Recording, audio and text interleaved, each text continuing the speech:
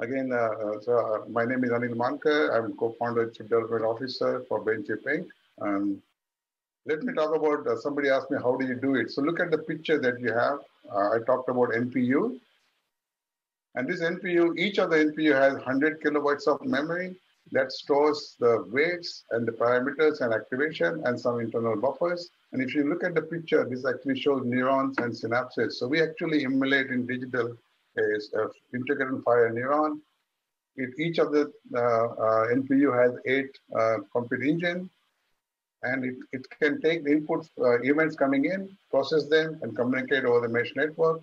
4 of those NPUs become a node, so they can communicate at one layer, and the higher level, the node can communicate with each other. And this is actually a scalable design. Depending on the size of the network that you want to run on an IP, you can decide to license a 4 node or 8 node or 16 node.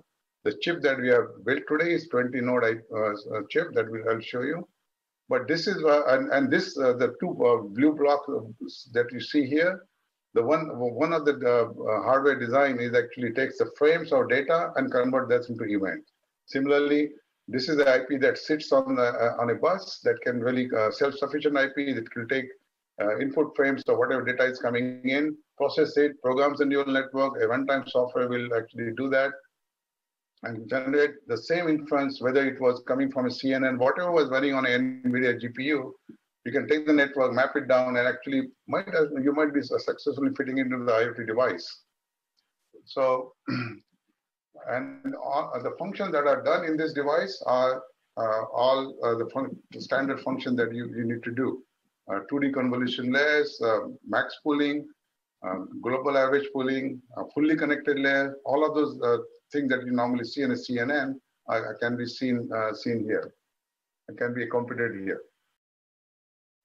Somebody asked me about software. What software do we have? Because the neuromorphic things are very difficult to program. Yes, a lot of people have given up trying to program the correlates for the IBM 2 North, and Intel has done slightly better.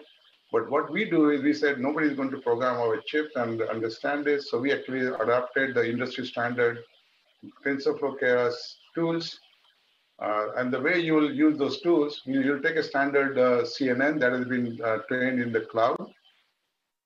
You take that thing and figure out first what are the functions that are supported today in our Akida IP and map it to our functions, and then retrain them and save it in the TensorFlow Keras itself.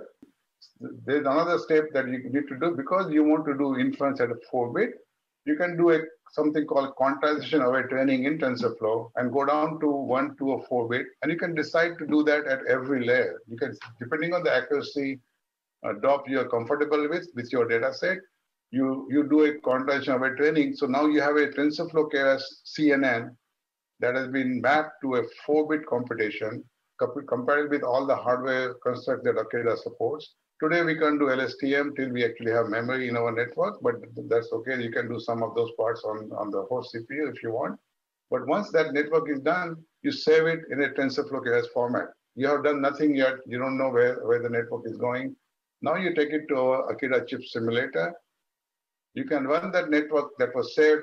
The chip simulator will interpret it, decide how many NPUs you need, how per layer, what the performance will be, what the power could be. So before even going to the chip, you can take multiple networks that you want to run on your IoT device, analyze them through this flow, and then our simulator will tell you X number of NPUs are required for each of them. You can decide how many NPUs are required. And then the same software after the simulator will, there's a runtime equivalent to that will actually configure the neural processing unit, load all the weights, everything else, and then run the inference and give you results back. So it's completely, now this software tool that we have developed is actually again similar to Google TensorFlow Keras, is available for free. Everybody can download it from our doc.brainchipping.com. And there are a lot of multiple examples that we have already taken it through this, all the popular network, MobileNet V1, SSD, that typically that's what you will normally do.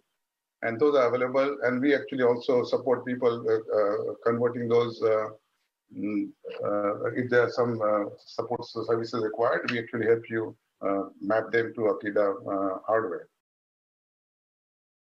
So let's talk about Akida-based products. Here's the first product that we talk about, AKD1000. That has 20 nodes. Now the 20 nodes means it has 4 NPUs in each node, and it takes about 8 megabytes of memory. And this is actually implemented in TSMC 28 nanometer chip.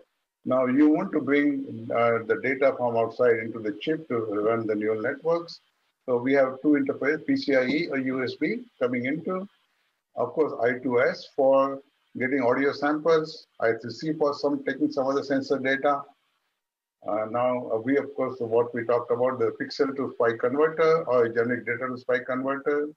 Of course, it has all the power management in this chip. And suppose you have a network that doesn't fit on 20 nodes and it is larger network, you can either use a chip-to-chip communication interface that we have, so you can connect multiple chips to transfer events from some nodes in this chip to the second chip. And of course, 8 megabytes of memory may not be sufficient for storing of your weights, so you could actually use external LPDDR for storing external weights, and the Akida IP will bring those in, process them, and store the results back. So it's a complete neural network SoC along with a ARM M4 processor. The ARM M4 processor is used only for configuring the neural network, managing all the interfaces, and if you could actually run 3 or 4 different independent networks on the neural network fabric, like audio, pressure, sensor, accelerometer data, and then do sensor fusion on the ARM M4. So we actually are compatible with the standard ecosystem, just like we've adopted Google TensorFlow Keras. Here we are actually working with whatever ARM has chosen M4 to be the processor of choice for edge IoT device.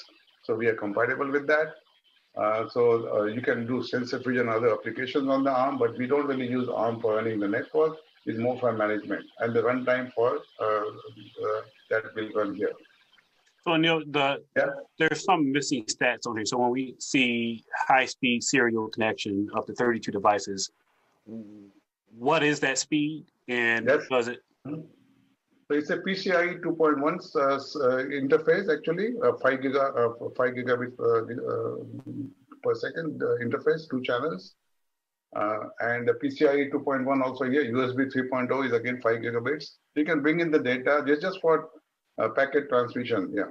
Here is the actual chip that is actually in our lab for last 2 months. This is the PCIe plug-in card.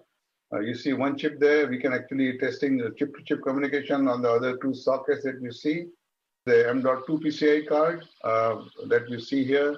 This is the chip 15 by 15 flip chip BGA chip plugged into a motherboard on the right side.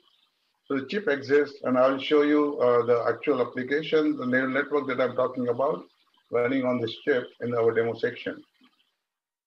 So why do we do all these things, and where is the best advantage of neuromorphic computation AI device? So think about a robot.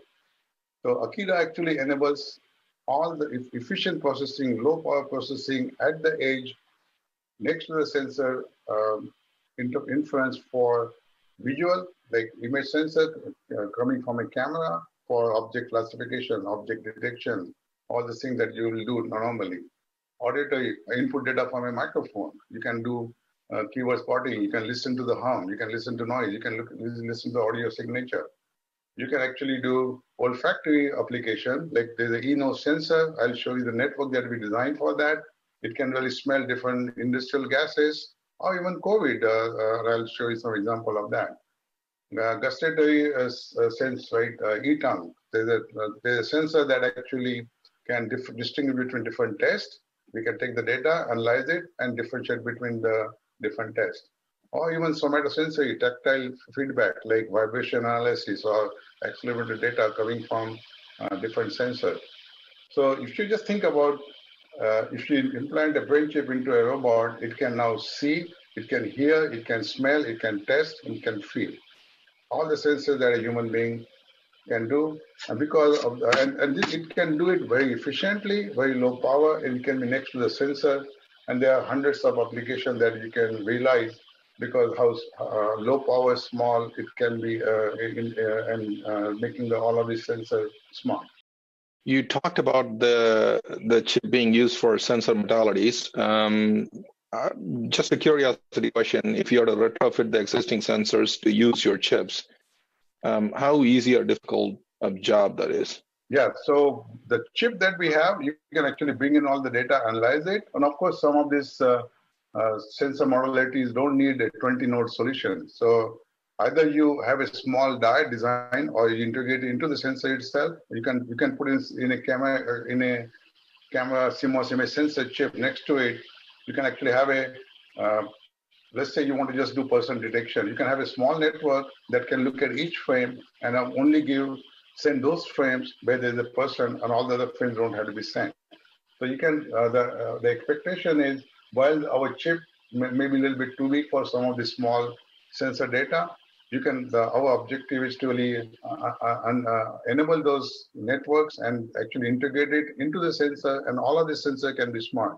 You don't need to have a camera sending frames to be analyzed for just looking at some objects. The camera itself can be smart enough that it can look at every frame and decide to send only those frames that is object of interest. So you think about the internet bandwidth you're saving, the power you're saving, and then you're making all of this sensor data. First step is to make the sensor smart, and then a second level analysis can do further identification of a person, right? You could actually say, there's a person in the frame, go figure out who the person is. And that can be some additional hardware that can wake up and just say, it's your face, it's not a face.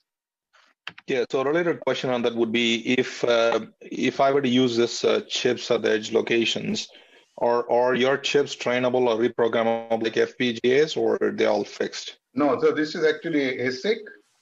They are not programmable, but you actually select number of nodes that are once embedded into that, but the network is programmable, but not the wire, but the wiring is programmed because it's a mesh network, so you're actually programming the connectivity of the NPUs, but it's not like a FPGA that you can just change something. We don't really need to there, but you could almost call this field programmable neural processor, because the neural processing that you're trying to do, are you programming in the field, but not in an FPGA.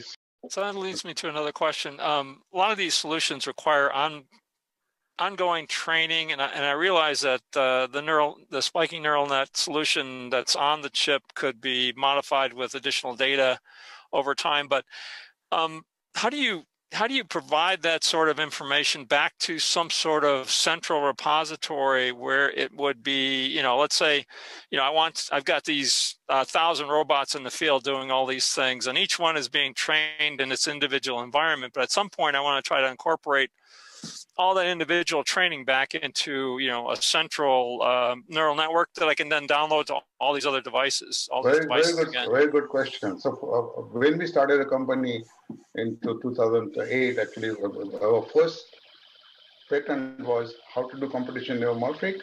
And the second patent in 2013 was, once I learned something, how to make it a library.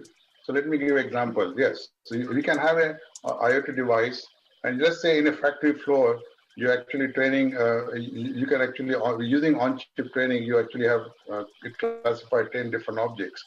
If you add a couple more objects to that, you can save all the neuromorphic weights, the whole network configuration, and send it back. And then now a central server can download into all of the devices that are there. So you can, so once you have trained something, so we can save those weights and libraries and all that, and now you can deploy to 1,000 objects in the different fields. And so learning from one factory floor can be, when you modified something, it can be deployed at other ones, and then it can continue learning also.